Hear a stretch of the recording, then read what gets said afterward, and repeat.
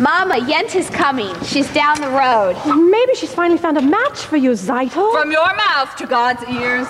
Why does she have to come now? It's almost Sabbath. Go finish in the barn. I want to talk to Yente alone. Mama, may I go out and play? You have feet, go. May I go too? Go too. But Mama, the men she finds. The last one was so old, he was bald. He had no hair. A poor girl without a dowry can't be so particular. You want hair, marry a monkey. Well, after all, Mama, I'm not yet 20 years old. Shut! Do you have to boast about your age? Do you want to tempt the evil eye? Golde! Inside! Golde, darling, I had to see you because I have such news for you. And not just every day of the week news, once in a lifetime news. And where are your daughters? Outside? No? Such diamonds, such jewels. You'll see, Golde. I'll find a husband for every one of them. But you shouldn't be so picky. Even the worst husband, God forbid, is better than no husband, God forbid. And who should know better than me? Ever since my husband died, I've been a poor, lonely widow. Nobody to talk to, nothing to say to anybody. It's no life. All I do at night is sit and think of him.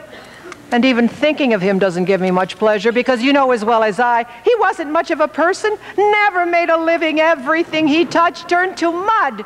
But better than nothing. Good evening. Is Tzeitel in the house? Yes, but she's busy. You can come back later. There's something I'd like to tell her. I said later. Mother? I thought I heard you. Finish what you were doing. Later. All right. What does that poor little tailor Mottel want with Tzeitel? Oh, they have been friends since they were babies together. They talk, they play. They play? What do they play? Who knows? They're just children. From such children come other children. Oh, Mottel, he's a nothing. Yente, you said... Children, they are the blessing in your old age. But my Aaron couldn't give me any. Believe me, he was as good as gold, never raised his voice to me, but otherwise he wasn't much of a man. So what good is it if he never raised his voice? But what's the use of complaining? Other women enjoy complaining, but not Yente. Not every woman in the world is a Yente. Well, I must prepare my poor Sabbath table. So, goodbye, Golden. It was a pleasure talking our hearts out to each other. Yente, you said you had news for me. Oh, I'm losing my head. One day it will fall off altogether and a horse will kick it into the mud and goodbye, Yente.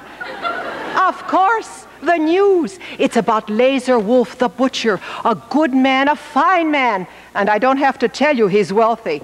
But he's lonesome, the poor man. You understand? Of course you do. To make it short, out of the whole town, he's cast his eye on Tzeitel. Tzeitel? My Tzeitel? No, the Tsar's Tzeitel. Of course, your Tzeitel. Such a match for my Tzeitel.